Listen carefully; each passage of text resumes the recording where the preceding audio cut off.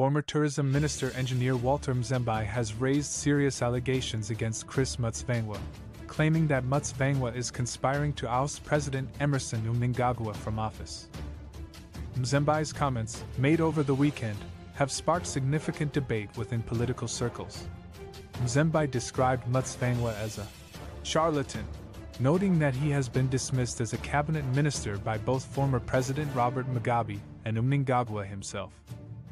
According to Mzembi, Mutsvangwa is not a cooperative team member but rather a disruptive force within the ruling party.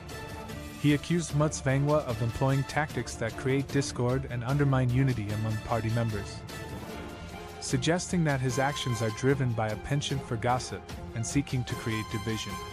This assertion adds to the already tense political climate in Zimbabwe, where internal party conflicts and leadership challenges are common. Mzembi's remarks could further exacerbate existing tensions and contribute to the ongoing scrutiny of Mutsvangwa's political maneuvering. As the situation develops, all eyes will be on how both Mnangagwa and Mutsvangwa respond to these accusations and the impact they may have on Zimbabwe's political landscape.